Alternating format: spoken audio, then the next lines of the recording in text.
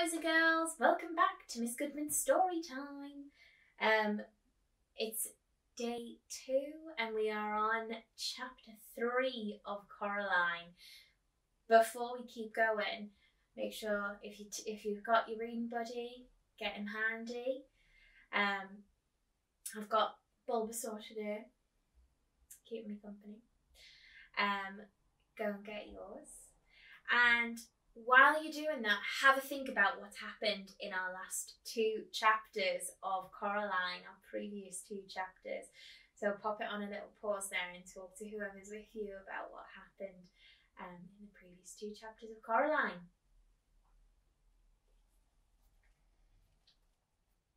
So I'm hoping everybody's paused and is starting again for chapter 3. So she's gone back up and Miss Spink or Miss Forcible has just given her that round stone. It's got a hole in. She's got it tightly clasped in her hands. Chapter 3. The next day, the sun shone and Coraline's mother took her to the nearest large town to buy clothes for school. They dropped her father off at the railway station. He was going into London for the day to see some people. Coraline waved him goodbye. They went to the department store to buy their school clothes. Coraline saw some Day-Glow green gloves she liked a lot. Day-Glow is like neon. Her mother refused to get them for her, preferring instead to buy white socks, navy blue school underpants, 4 grey blouses and a dark grey skirt. But Mum, everybody at school's got grey blouses and everything. Nobody's got green gloves. I could be the only one. What does that say about Coraline? Her mother ignored her. She was talking to the shop assistant.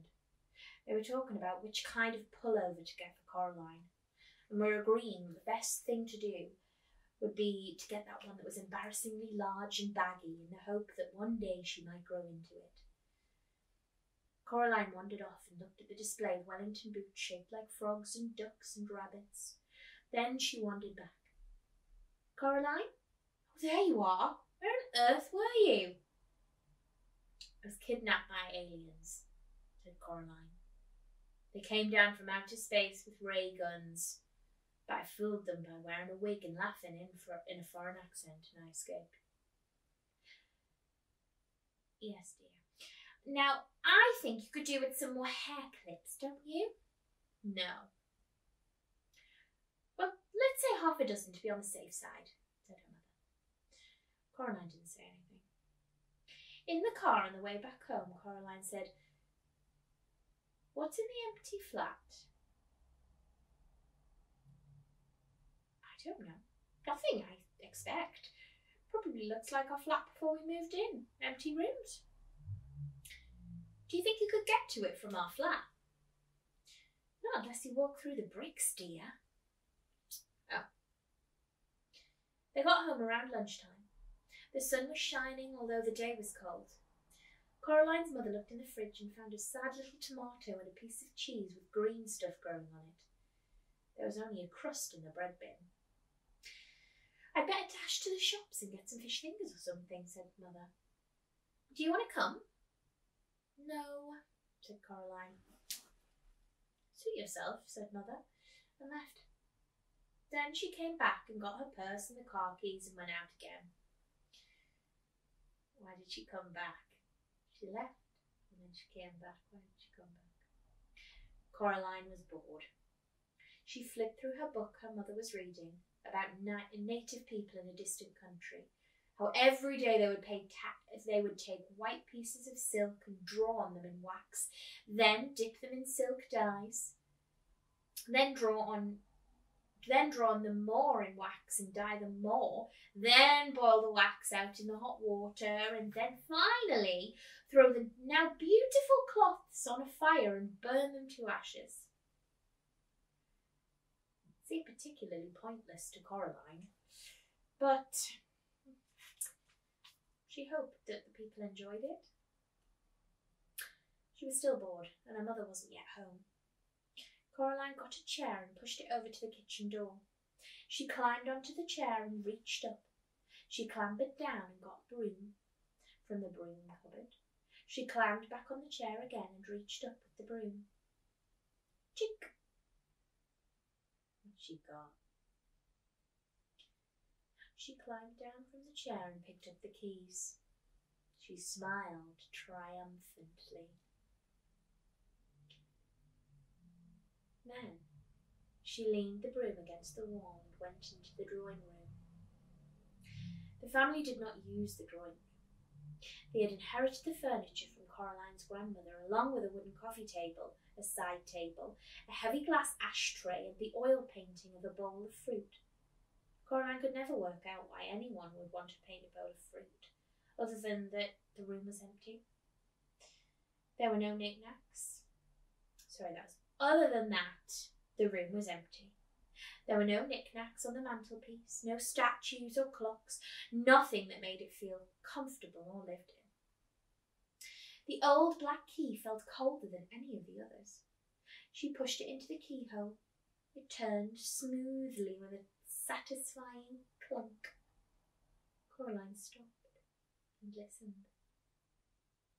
She knew she was doing something wrong, and she was trying to listen for her mother coming back, but she heard nothing. But you've done that before so many times. You know you're doing something wrong. Even though no one's around, you're paranoid that they're going to come back.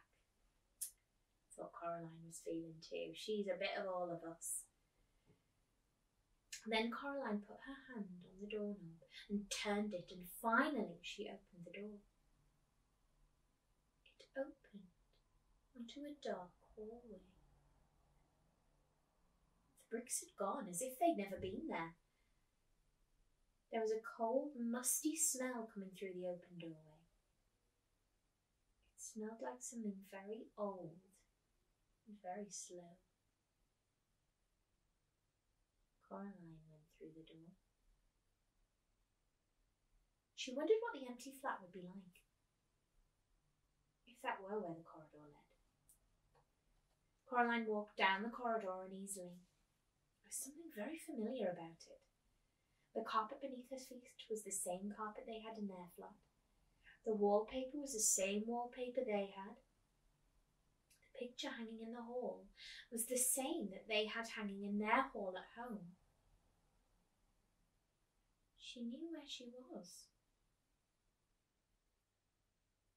She was in her own home. She hadn't left. She shook her head, confused. She stared at the picture hanging on the wall. No, it wasn't exactly the same. The picture they had in their own hallway showed a boy in old-fashioned clothes staring at some bubbles. But now the expression on his face was different. He was looking at the bubbles as if he were planning to do something very nasty to them indeed. And there was something peculiar about his eyes. Coraline stared at his eyes, trying to work out what exactly was different. She almost had it when somebody said, "Coraline!" It sounded like her mother. Coraline went into the kitchen where the voice had come from. A woman stood in the kitchen with her back to Coraline. She looked a little like Coraline's mother, only her skin was as white as paper. Only she was taller and thinner. Only her fingers were too long. They never stopped moving, and her dark red fingernails were curved and sharp. "Coraline," said the woman, "is that you?" And then she turned round. Her eyes were big, black buttons. "Lunchtime, Coraline," said the woman. "Who are you?" asked Coraline.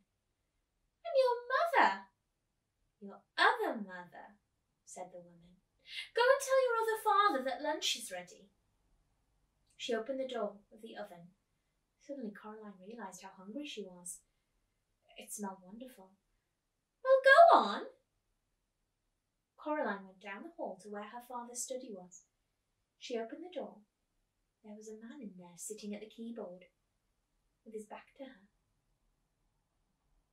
Hello, said Coraline. I mean, she said to say that lunch is ready. The man turned round. Do you think he's going to be like? His eyes were buttons, big and black and shiny. Hello, Coraline, he said. I'm starving. He got up and went with her into the kitchen. They sat at the table and Coraline's other mother brought them lunch. A huge golden brown roasted chicken, fried potatoes, tiny green peas. Coraline shoveled the food into her mouth. It tasted wonderful. We've been waiting for you for a long time, said Coraline's other father. For me? Yes, said the other mother. It wasn't the same here without you, but we knew you'd arrive one day, and then we could be a proper family. Would you like some more chicken? It was the best chicken that Coraline had ever eaten, but her mother sometimes made chicken, but it was always out of packets or frozen and was very dry, and it never tasted of anything.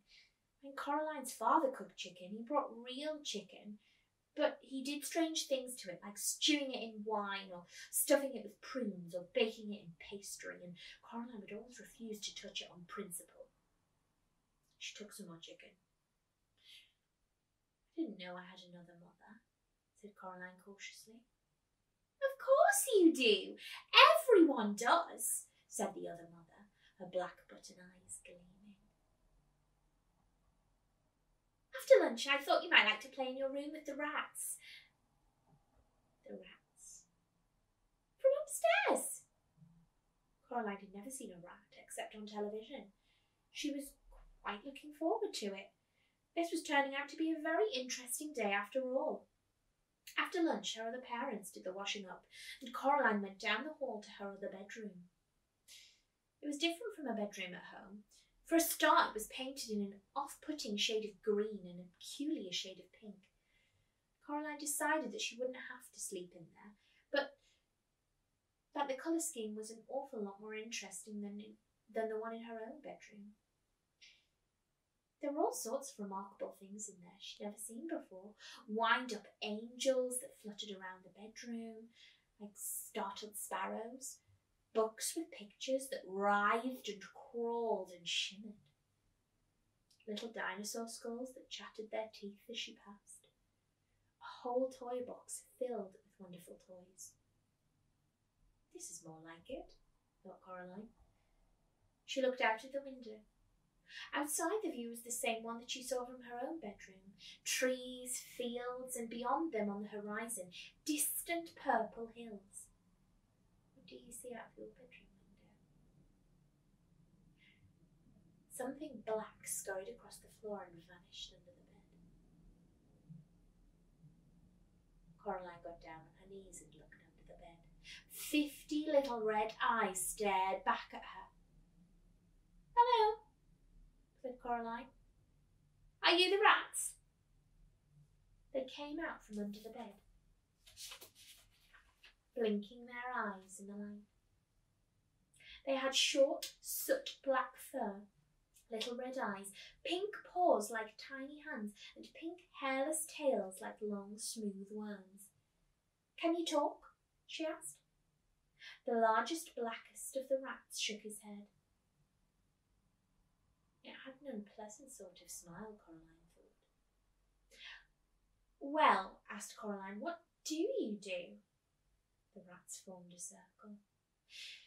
Then they began to climb on top of each other, carefully but swiftly, until they had formed a pyramid with the largest rat at the top. The rats began to sing in high, whispery voices. We have teeth and we have tails. We have tails, we have eyes. We were here before you fell. you will be here when we rise. It was a pretty song. Coraline was sure she'd heard it before, or something like it, although she was unable to remember exactly where. Then the pyramid fell apart and the rats scampered fast and black towards the door. The other crazy old man upstairs was standing in the doorway, holding a tall black hat in his hands. The rats scampered up him, burrowing into his pockets and into his shirt and up his trouser leg and down his neck. Ooh. The largest rat climbed onto the old man's shoulder, swung up onto the long grey moustache, past the big black button eyes, and onto the top of the man's head. In seconds, the only evidence that the rats were all there was the restless lumps under the man's clothes, forever sliding from place to place across him. And there was the largest rat still, who stared down with glittering red eyes at Coraline from the man's head. The old man put his hat on, and the last rat was gone. "Hello, Coraline," said the other old man upstairs. "I heard you were here. It is time for the rats to have their dinner, but you can come up with me, if you like, and watch them feed." There was something hungry in the old man's button eyes that made Coraline feel uncomfortable. "No, thank you," she said.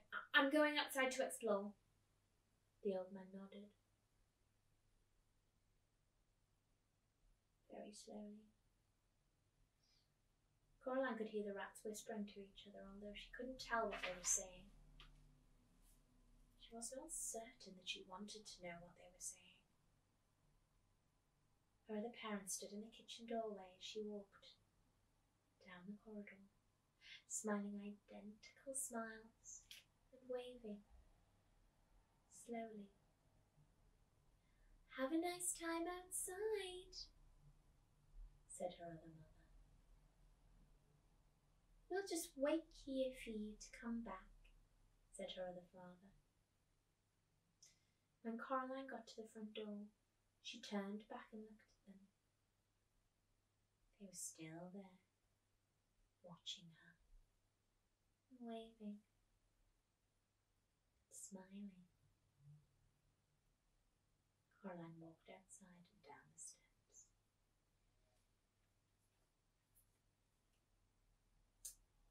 So, what do you think of Coraline's strange journey in this place now?